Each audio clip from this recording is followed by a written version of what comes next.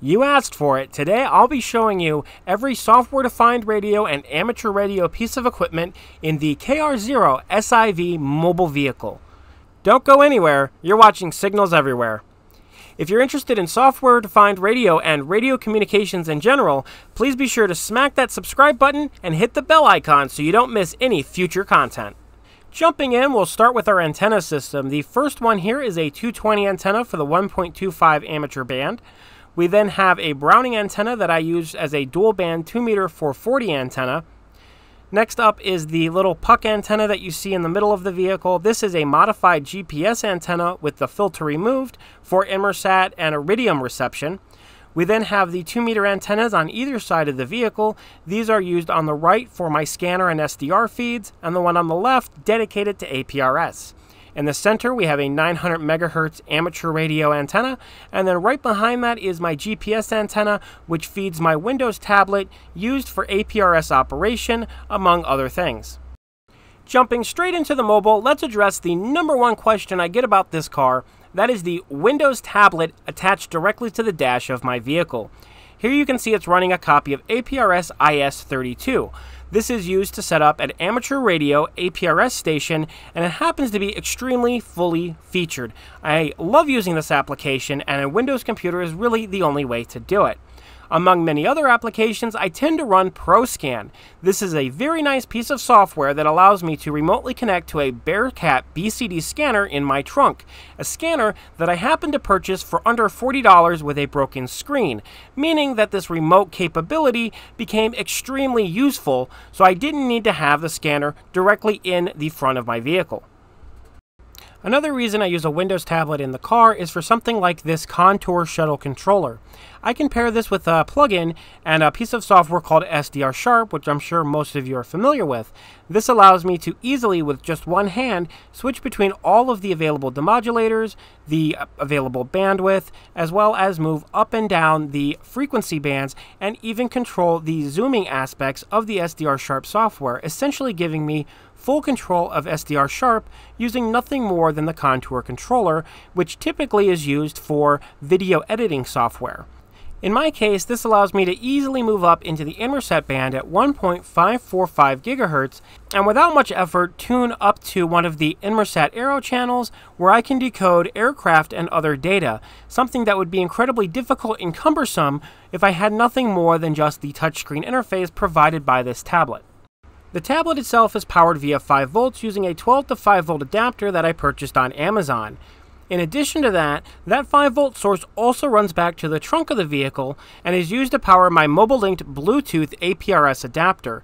This makes a connection to my 2-meter amateur radio in the back trunk of the vehicle and runs up to the tablet via Bluetooth to control the APRS packet data being sent back and forth between the Windows tablet and the radio itself.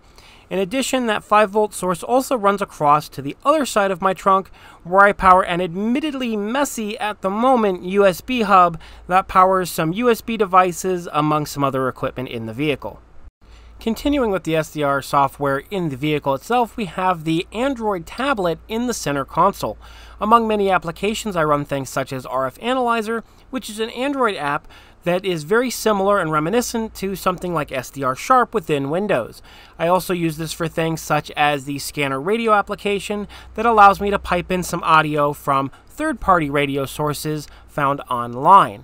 In addition to that, I can also track aircraft in real time, again, using an Android app on the tablet. And of course, there are some other benefits to having such an in-dash tablet, such as running an application like Torque, which allows me to get real-time updates on information on my engine system, as well as pulling up and clearing fault codes within the vehicle. I also use this head unit to pipe in audio from the Windows tablet, so I can do things like listen to the scanner audio, as well as listen to audio from a P25 decoder that runs as an application SDR trunk on the Windows tablet itself. Now that we've looked at some of the software-defined stuff, let's look at the regular amateur radio stuff. Here you can see my 2-meter Motorola Astro Spectra. This is a 50-watt radio for a 2-meter amateur operation, or at least amateur operation in my case.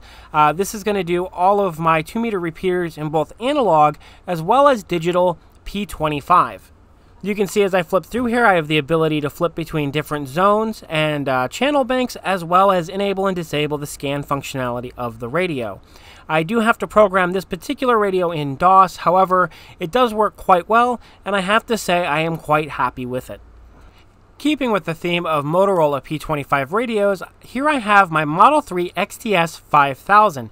This is a 5-watt portable radio for the 70 centimeter band, or at least 70 centimeters in my case, with an antenna connection made up with the one inside of this XTVA converticom.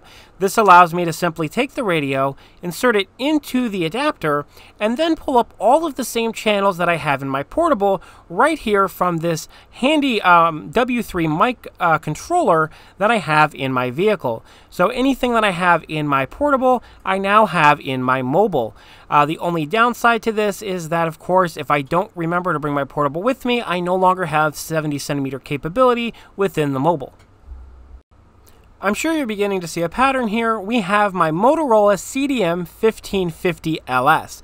This is a commercial 220 band radio that has been modified for the amateur 220 radio band. So I can tune in all of my 220 amateur repeaters in the area, and of course flip through to things like the local simplex frequency, as well as some of the repeaters over in Canada. Because I live in northeastern Ohio, occasionally band conditions are correct, and I am able to make contact across Lake Erie into Canada. More recently, I've become interested in the 33 centimeter amateur radio band. This happens to be 902 to 928 megahertz. To accomplish this, I'm using a modified Motorola XPR 4580 mobile radio. This particular one is capable of digital operation. Assuming I purchase an entitlement, this will do DMR. Currently, this is only programmed for out-of-band operation in the amateur radio band under analog operation. However, I am working on putting up a local 900 megahertz repeater, and with the use of an DVM board, we can accomplish digital DMR operations, so that entitlement may certainly be in the future of this particular radio. In preparation for a cross-banding switch, I have installed one of these Impress dock chargers that I can use to charge any of my HT Pro Series radios, so I can switch back and forth between 2 meters to 440, 440 to 900, etc. Here I have the MTX 9250. This happens to be a 900 megahertz radio modified for amateur operation. Here we have an HT 1250. This one is for 70 centimeter operation. This one did not need any modification in this case. Here we have an HT 1250 LS Plus. This one has modified filters and modified software for the 220 amateur radio band, originally a commercial radio. And then finally another modified HT 1250 radio, modified from low band into the 6 meter amateur radio bands. All of these can be charged directly in this Impress dock charger, and eventually I'll be able to cross-band any of the mobile rigs within my vehicle to one of these portables, making this charger an invaluable resource. So as you can see, at this point I've packed in just about every amateur radio band that I currently have available radios for into this vehicle, and I have a whole lot more planned in store. Currently, this is kind of my play car as I drive back and forth to work, so I may be playing around with it in the future, doing things such as a dedicated direction finding array, and learning through this experimentation for when I get a larger vehicle, and I can better place antennas and kind of get a better idea of how these systems should be run. But I have to say that so far, everything has worked far above and beyond what I would have originally expected. There's no real interference between systems, which is really amazing when you think about how much crap I have crammed into this vehicle. With all of this being said, I want to thank all of my subscribers and patrons for making this video possible. We have a lot more in store, and of course a new video every single Tuesday, so I can't wait to see you next week. And I'm going to leave you guys with a video of me trying to make some radio contacts in what I thought was a good place, but turned out to be an RF hole. So I thank you all, and I'll see you in the next one. So we got a couple options here. So we have the XTVA for the P25 radio that's not currently in the car with me. Just didn't think about it. Then we have the 900 machine, which I know for a fact there's no 900 around here, but KR0SIV 9275. Anyone listening? And of course there's not, because it's 900. There's no repeater around here. But it is something I want to start playing with. So this is my MTX 9250, and I can put any HT Pro Series radio in this little charger here. So I have one for 220, I have one for UHF. The only one I don't really have yet is VHF. But I can easily use this for two-way communication. If I need to hand a radio off to somebody else, then I have either a 220 I can pop in here, a 440, or a 900. KR0SIV for a radio check, 9275. There you go.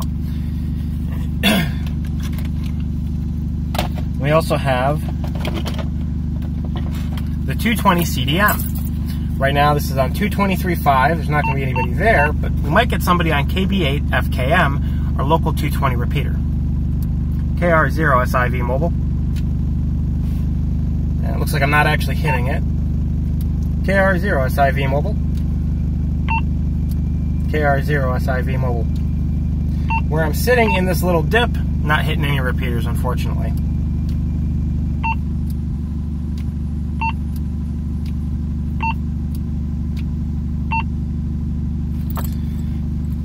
KR0SIV mobile simplex 223.52. Nobody simplex, didn't think. Didn't think we would be so lucky. And finally, of course, we have the 2-meter radio on the Motorola Astro Saber. Not Saber. What is this? I don't know.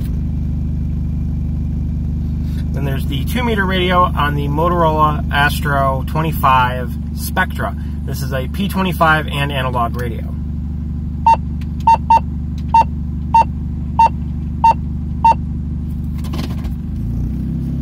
KR0SIV mobile. Not hitting anything there either. Go figure, I can't hit anything in this hole where I am recording.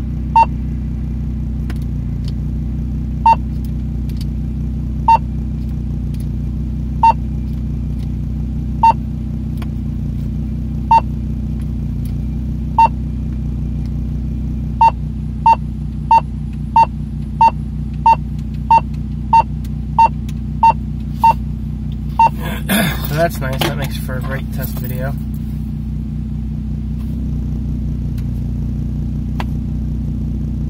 Well, there you go.